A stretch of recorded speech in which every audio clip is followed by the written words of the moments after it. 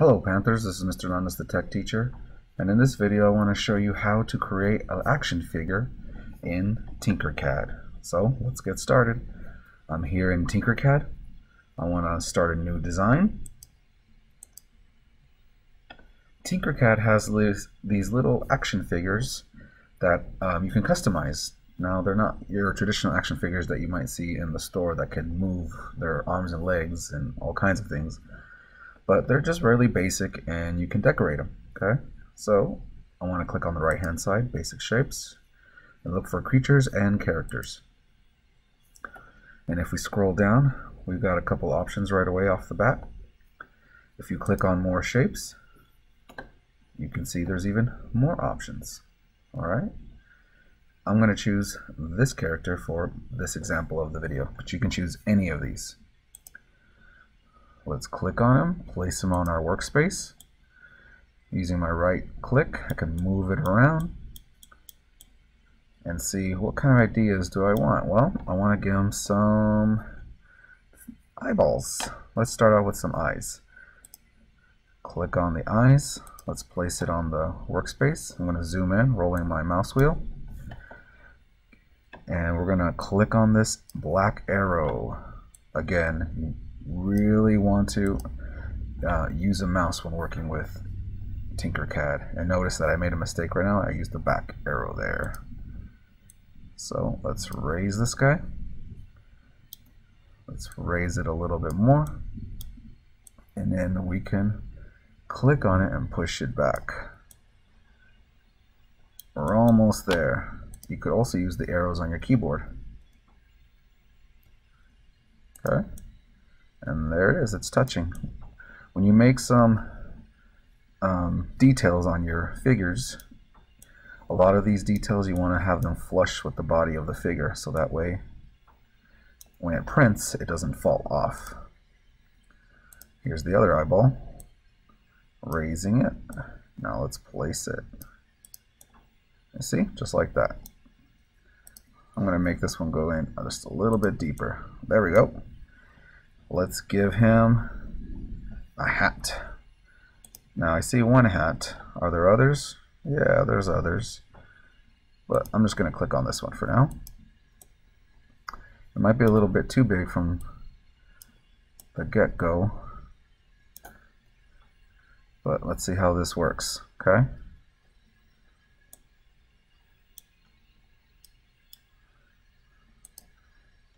I'm going to raise it a little bit more, and then I'm going to use these corners and start shrinking it a little bit. It's a little bit too big. There we go. Just gotta play around with it, make adjustments. You decide when it's good enough. It might not be perfect, but that's okay. We're learning and we're practicing. Now let's get him some hands. Okay. I'm raising it with the black arrow, and then with the mouse, pushing it back. Let's lift it up. The hand's a little bit on the big side. Let's shrink it a little. There we go. He's giving us a peace sign. Maybe I need to make it a little larger so it covers that arm. Don't want to go too big. Again, does it have to be perfect? No. But close enough, right? Peace. Okay. Then he's got... Is there a closed fist? I thought I saw one, or a regular fist. Yeah, there we go. Let's raise this. Push it back with the mouse. Let's compare.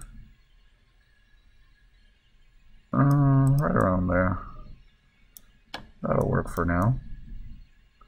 Again, is it perfect? Not necessarily, but it's close enough. Okay. Now let's get him some feet. We can give him chicken legs. We can give him... I know there's regular shoes in here. Oh, there's a shoe. And let's maybe attach it like that. Now here's the thing, if you want to raise him up so that he sits better or stands in the shoes, let's scoot this over. Let's click and drag all of him and let's group it together.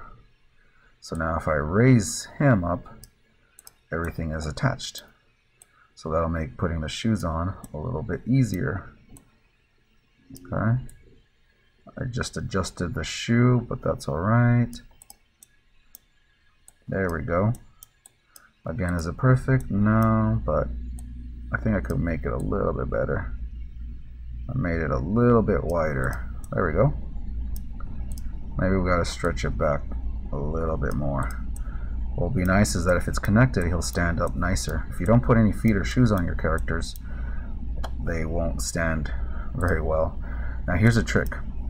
You can press Control D on your keyboard and you'll make a copy of what you just made. Control D.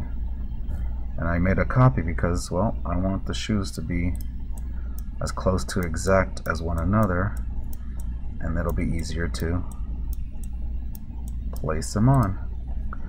I'm using the arrows on my keyboard there to move that back a bit, and there you have it. I'm going to click and drag all of that and group it all. So now wherever I move my character, there he is. Now friends, there's so many customizations, so many other extra pieces that you can put on your little characters, your action figures. Explore, try them out, see what you can come up with. Oh look, there's little monster feet, animal paw. That would have been pretty cool. But anyhow, I hope this helps you create your own action figures, your characters, customize them, have fun with this. Good luck. We'll see you next time. Bye for now.